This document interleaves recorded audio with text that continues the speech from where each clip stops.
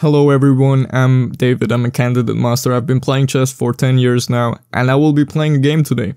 What's the special thing? What I will be analyzing, I will be explaining every single move I make, and I will be also thinking about what my opponent wants to play. I'm gonna talk about the opening, the middle game, the end game, strategy, plans, pawn breaks, tactics, etc. Your job should be asking yourself those same questions and comparing what you think with what I think, and then we can all learn and be happy forever. Let's go. So we're searching for a game. You should always keep hydrated, because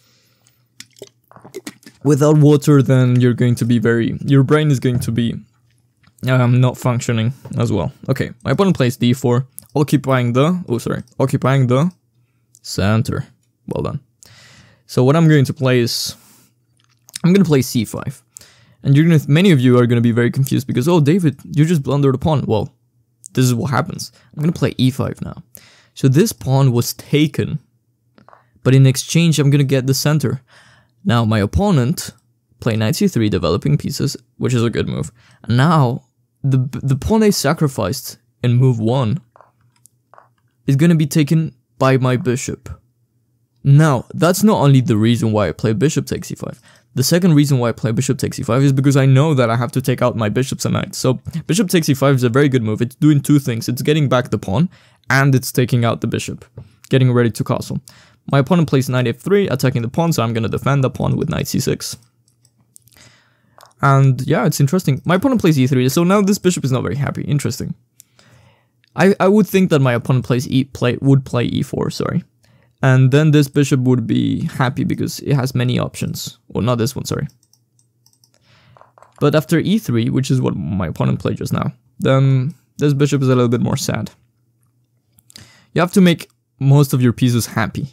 This is what we call speaking to your pieces. You have to ask every single piece. You have to imagine that they're your children or your villagers. And you have to think, well, soldiers, where would you like to be? And this bishop on c1 is going to be a little bit angry because that soldier has nowhere to go. So you have to talk to your pieces. You have to ask them where they want to go. My opponent plays bishop b5. Yeah. So the first thing that comes to my mind is, well, this knight is defending this pawn. So if bishop goes to b5, then this bishop is attacking this knight.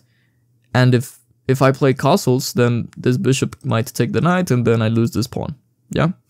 But then I think a little bit more deep than that. And I think, well, is there any way I can compensate or sacrifice the pawn? What do I gain in exchange of losing the pawn? I must gain something. And in this case, I don't think it's worth sacrificing the pawn. So what I will do is I will defend the pawn with d6. Now, this is there's two meanings, two purposes. It's a double purpose move. It's defending the pawn on e5. And I'm ready to take out this bishop on c8. Now I get the question, should I take out the bishop first or should I castle? Well, I think I should castle first because king priority, or the king's safety, sorry, is the highest priority. So I'm gonna castle first, and then after that I can take out the bishop on c8. So all my pieces are pretty good. I like this position. Now this bishop is a little bit of a problem. Maybe my opponent has to fianchetto, the bishop. But I think, yeah, I think I was gonna say maybe e4 has to be played anyway, and just accept that pawn to e3 was a mistake in the first place. But my opponent plays a3, and I think this is a very common problem that many people have when they don't know what to do in the middle game, because this is the middle game already. We're no longer in the opening, this is the middle game.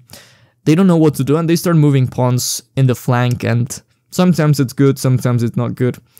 What you have to see is, what structure do we have? Is it an open structure or a closed structure? In this case, it's a little bit of a semi-open structure. So the game is kind of dynamic. When the game is dynamic, you want to look for aggressive moves, like bishop g4. So in this case, my opponent played a neutral move. It's not doing anything, or not doing much, let's say. And when your opponent makes a neutral move, then you can attack. Because attacking is generally the way you win in chess. Of course, attacking is the way you win in chess. That's no secret. Now in this position, played bishop e2. I'm gonna make a neutral move because h6 has an advantage. I want my king to have a window now. My opponent plays b4. I'm gonna defend my bishop. So bishop b6, good move. Defending my bishop. If my opponent attacks, I defend. It's very, very common. I've explained this in the other videos. My opponent is now attacking this. I'm gonna defend. I move away. Now my next plan is going to put this rook on the semi-open file, because this bishop is attacking c2. Oh, my opponent attacks, I defend. And what I was saying is, this rook on c8 is going to be pressuring the knight on c3. Well, look, I don't want this bishop to go, so I defend. And people are going to say, David, you're defending, you're probably losing. Well, no, look, my opponent already blundered. I take this, and this pawn was hanging already. Although I shouldn't have taken that way. That was a little bit of a blunder, yeah. Yeah, because my opponent now takes this, and this pawn is hanging. Oh, but he took with the wrong one. Now I get to pin the queen. I have 3 seconds, so that's why I'm playing fast. I'm going to explain this better when we analyze the game. I think the only move for my opponent in this position is knight b5. But it might be losing too. Okay, so my opponent blunders. Now I get to take this. The bishop can't take because the rook is pinning the bishop. The queen would be hanging. So I've lost, my opponent lost a knight. I'm going to take this. When I'm winning, I'm going to trade as many pieces as I can. That's something we talked about in the last video. I'm going to take this pawn because it's weak. And everything is now just about conversion. So now I play this. I attack 2 things at the same time. That's called a fork. And the only way I see white trying to save this game is making the most of this pin maybe, or trying to attack my king, but I think white is just losing too many pieces now. And when you're winning in chess, you shouldn't relax. That's one thing that we should talk about. My opponent sacrifices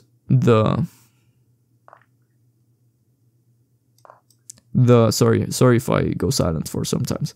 My opponent sacrificed the exchange, so sacrificing the exchange is giving up a rook for, in this case, a knight. And a rook is 5 points, a knight is 3 points, so that's not a good deal, let's say. So my opponent was a little bit desperate, and eventually I should be able to win this game. And one very easy way of winning games, let's say, is by exchanging as many pieces as you can. So my opponent's already doing me a favor by exchanging the bishop for a knight. Now look at this move. This move has a very clear idea. I have 2 rooks, my opponent has 1. So to make my life easier, I'm going to trade the last rook my opponent has. And there's no way my opponent could have avoided that. And in this position, I just have a rook. I'm just going to start cleaning up. I'm going to take the pawns. And once those 2 pawns disappear, I'm going to queen my own pawns. And it's going to be an easy win. Thank you very much for watching. I hope that was instructive and I hope you learned something. You should check out my other videos that are pretty funny. You should subscribe. And thank you.